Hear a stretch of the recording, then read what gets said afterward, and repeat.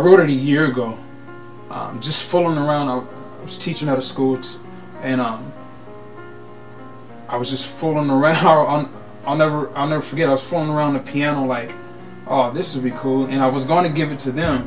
But then the lyrics, that first line, "Say that you love me, baby, kiss and don't tell," it's classified. Just those lyrics popped in my head. I was like, this may be a little bit too mature.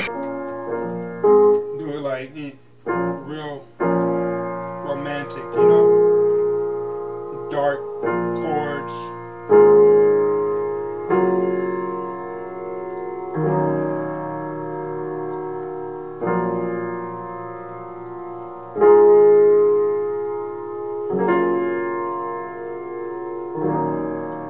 To hit it.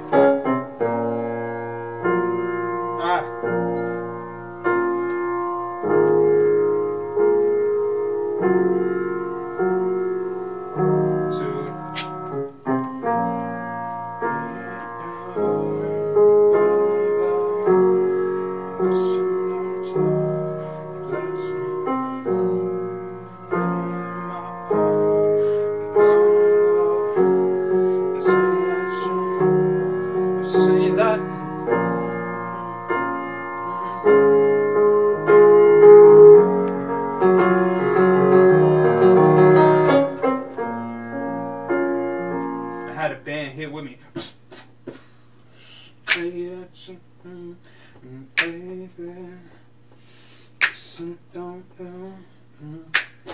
You know what I'm saying?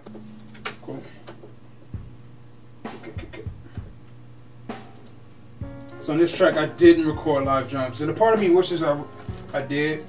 But the reason I didn't, and this may be flawed thinking, I wanted it to feel different than when you hear it live. Mind you, like the way I'm producing things now versus how I did a year ago is all I think about is a live performance now. Before it was, well, oh, the band will just play with this, or oh, this may never even make it to a live stage. But now it's like everything, at least for a Day of Stars, Bryant Lamar and the Day of Stars, it's like I want there to be a huge difference between when you listen to the record and when you go see us live, to drive that live experience. And so I kept the drums tucked and didn't and just programmed them, right? And just programmed them because I knew Doug or whoever else I got playing with me on the set is just gonna, the feel is gonna be totally different. And that type of emotion, in my opinion, you can't capture it on record. That's a moment. That's a moment in time. You have to see it. You have to be there. And I think just, and I like what I put down, you know, from a program perspective anyway. So we just kept it like that. And then it also gives us room. If later we want to do a whole live album, we can, and you'll feel it.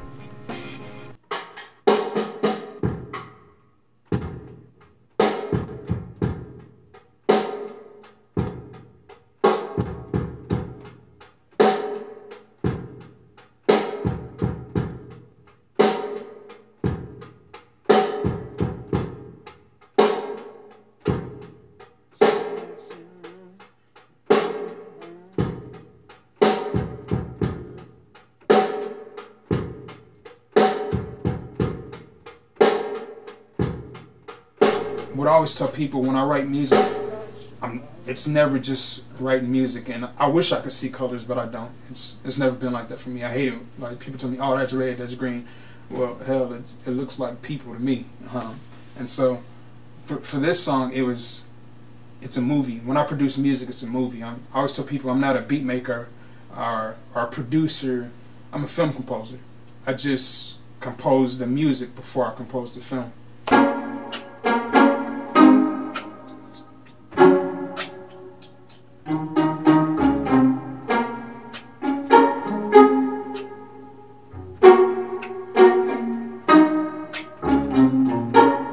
Like, it's playing with the piano, like against the piano almost. I'll show you.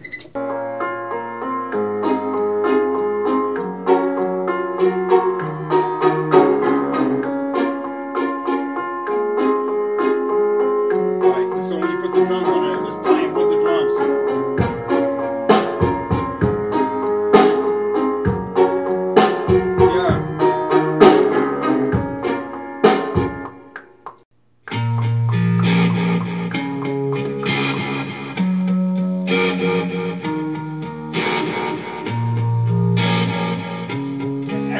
complements that piano.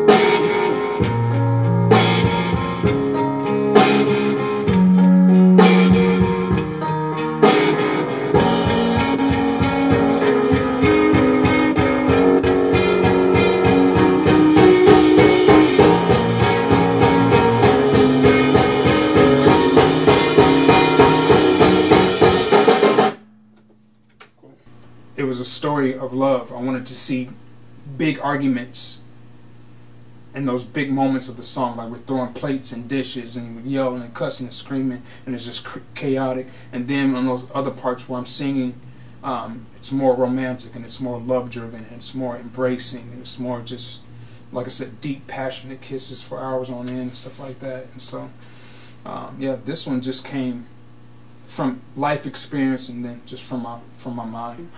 We playing games, oh I don't know. Just say that you love, place your fingers in mine, and say that you're mine, oh mine.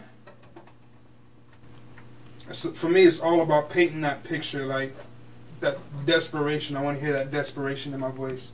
Say that you love me, baby, like I'm begging almost. Kiss and don't tell, it's classified. And say that my heart is all yours. Say that you love, well say that you love. Like at first I was very concerned with just saying the words say that you love too much and too often, but that's really the point of the song, is I want to effing hear it. Like I want to hear that passion, I want to feel that drive again, like that first, when we first met type. Like I could take off your clothes right now, but out of respect I'm not, you know. Go from right when those vocals came in and just show you one by one. So what I did is I sung one of love me, say that you love, kiss me strongly, and then sung a harmony, a third above that, love me, whatever it is, and just kept building on top of those thirds. Inside of me, love me, say that you love, kiss me strongly like it's the last time. Hold on tight and never let go. What happens here is the chord changes to a chord, and so I add another note. Love me, say that you love, kiss me strongly like it's the last time. It's right in there in that 7.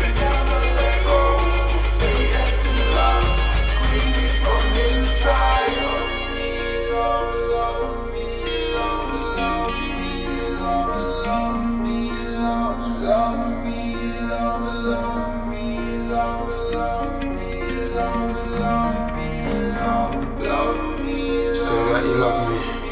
Love me, love me, love me, love me, love me, love.